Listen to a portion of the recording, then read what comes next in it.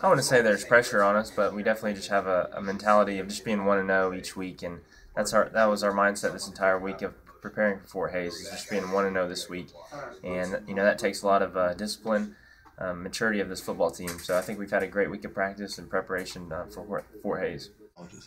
Yeah, definitely Fort Hays. They play hard. They're physical. They got some really good secondary players.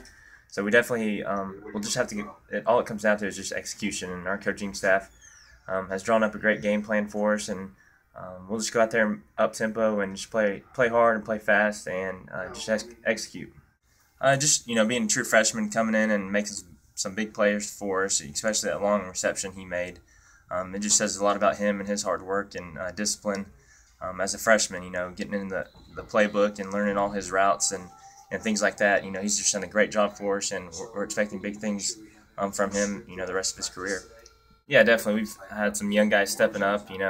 Justin Brown, who went, injured earlier this year, but we got Carson Profit as well, and some of those younger guys, Jordy Jackson, those role players right now. But when they get their opportunity, they'll definitely take advantage of it, and that's because of their hard work and discipline for this program.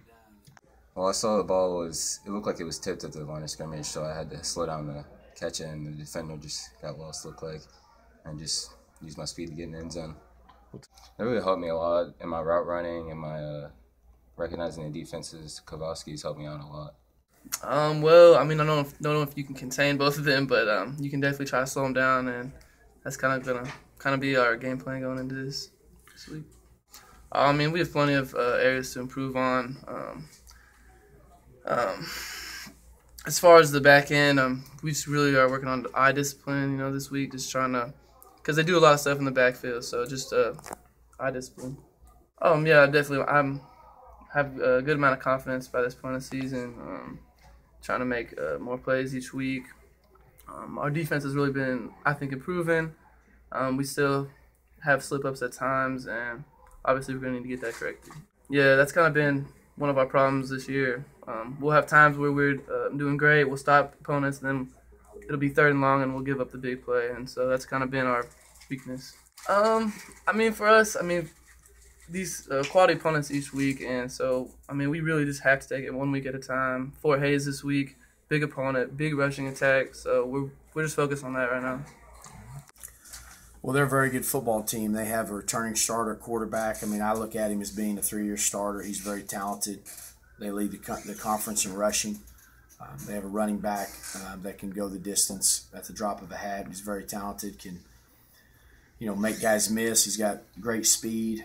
And then defensively, they're very impressive. Just how they play very hard and they run to the football. And they don't do a whole lot, but what they do it very well. Yeah, they do with their quarterback. We'll see a lot of quarterback run game, and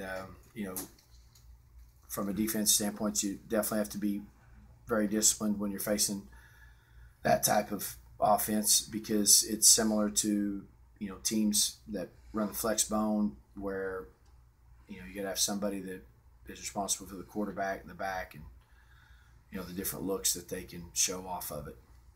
Not really. I haven't talked to the team about that. We just talk about my message to them has been just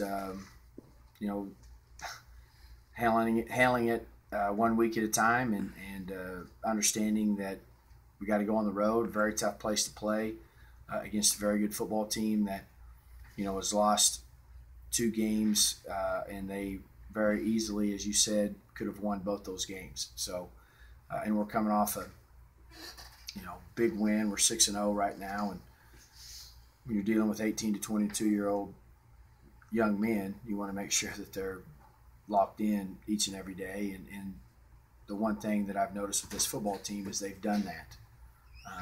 So we just got to continue to do that. Well, I think that Coach Brown's done a very good job there. It really has.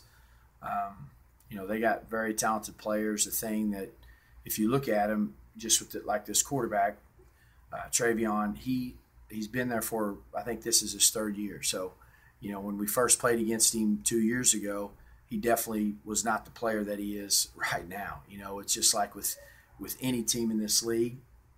I mean, we're in the same boat. If you have a returning starter at quarterback that has a lot of experience, you got an opportunity to be a very good football team in this conference.